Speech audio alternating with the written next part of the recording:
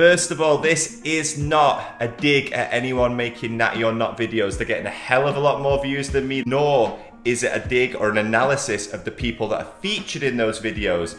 But as someone who is in the fitness space, who is interested in the fitness space, I do find it very curious. I find myself wondering every time I'm scrolling through my feed and I see those three words, Natty or Not. I always think to myself, what is the fascination there? Why are so many people tuning into this topic? Let's take the big dog, Mike O'Hearn, for example. If I took a picture of Mike O'Hearn to my mum, who is not into the fitness industry, she is a lovely older lady who goes to the gym, yeah, to take care of her health. She doesn't know anything about enhancement, TRT, etc, etc, etc. And I asked her what she thinks of Mike O'Hearn. The first thing she'd say from her non-expert perspective would be, it looks like he's on steroids. And of course she's coming from that perspective that anyone with above average levels of muscularity must be on something in order to achieve that. And from that perspective, she probably thinks I'm on something secretly too.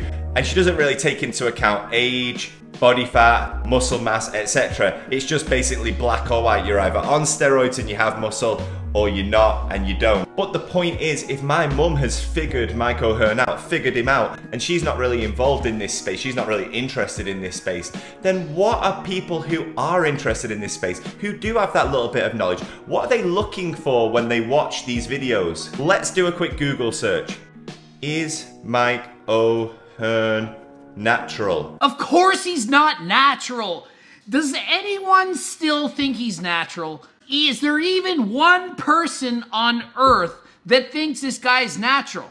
Ah, yeah, just as I thought, just as I thought. So that's it, you've got your validation. Somebody agrees with you. But nobody ever looks beyond that. Nobody looks into the work that goes into it. Even with enhancement, the amount of work that guy or these guys that get spoken about over and over, nobody considers the amount of work they're doing, the amount of expertise they have. Because when people see Natty or Not, the way people tend to interpret it, the general populace is, are they a cheat or are they not a cheat? And I feel that the answer comes down to, yes, they are a cheat, so that invalidates everything else. And trust me, this isn't me standing up for enhanced athletes like some sort of big brother. You're my older brother, and I love you.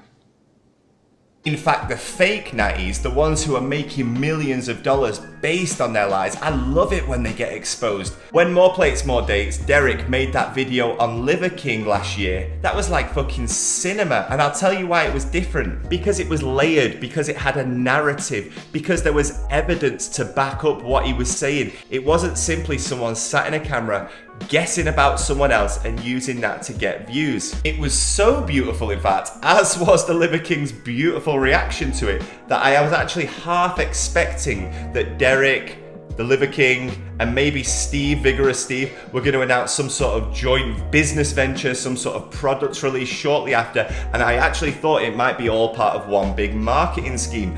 As of now, that has not happened. Assuming it was organic, he called him out, he had the evidence to back it up. In that case, fucking great job. No, this isn't me jumping on YouTube, random small channel, trying to stand up for people who've got millions of followers. I'm sure they're fine without this. This is me advising my audience, who I believe are people who are newer to fitness. That's the way I imagine my audience to be. People who are newer to fitness, looking for advice, naturals, because I'm a natural. I'm advising you to stop focusing too much on other people. So to stop dismissing what other people have achieved just because they might have achieved it in a slightly different way to you. And I want you to start focusing 100% on yourself. Now, if you're naive enough to think that you can jump on Google, search for Chris Bumstead's training program, do that for a few weeks and look like Mr. Olympia, then maybe you need a little bit of a reality check. But I don't think most people are that naive. I think if you're past that stage of your fitness journey and you're looking at things realistically, you've got a good idea of what your genetic potential is, but you want to take that to the absolute limit. Who gives a fuck if The Rock or Mike Thurston or Chris Hemsworth or Morgan Freeman, who gives a fuck if they're natural or not, because it doesn't affect you. What effect does that have on you?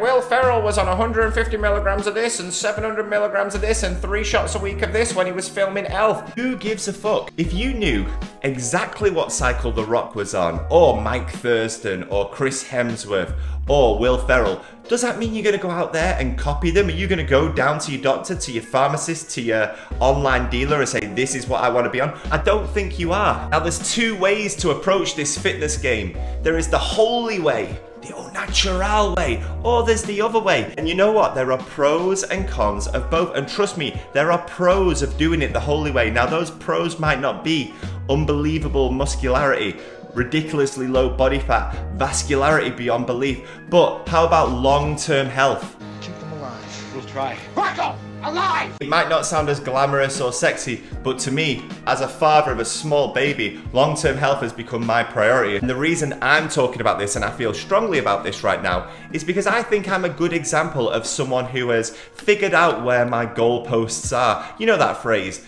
moving the goalposts. Well, how about figure out what your own goalposts are? I know that I'm never going to look like Chris Bumstead, and I don't want to look like Chris Bumstead. I know that I'm probably never going to look like The Rock. Probably. Definitely never going to look like The Rock, and I don't want to look like The Rock. What I want to do is maximize my personal potential, and in order to do that, I need to find the best training, the best nutrition, the best supplementation, the best lifestyle that is going to help me to do that. And that is the advice that I give on this channel. Now, you don't have to copy me. You might not think that I'm that impressive, but you have to find that for you. What I'm saying is, think about your own goals, think about your potential, think about what's realistic, and find what works for you. Listen, this video, no hate to anyone, no hate to the people who make the Natty or Not videos, not that you care what I think.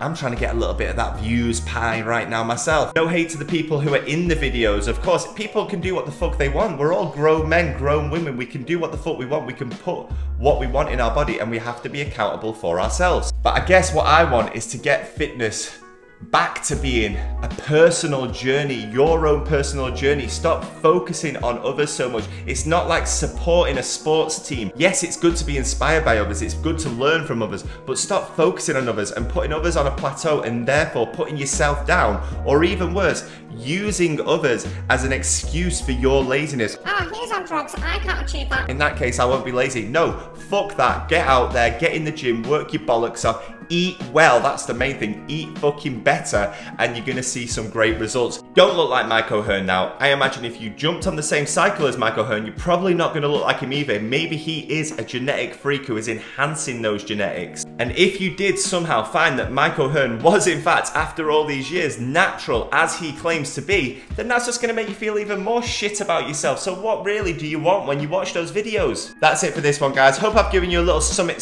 to think about. Like, drop a comment down below, subscribe to the channel, support the channel. My views have been pathetic lately, so if you can assist me to help get this video out there in any way possible, I'll be forever in your debt. Until next time, guys, have a good day. Bye bye.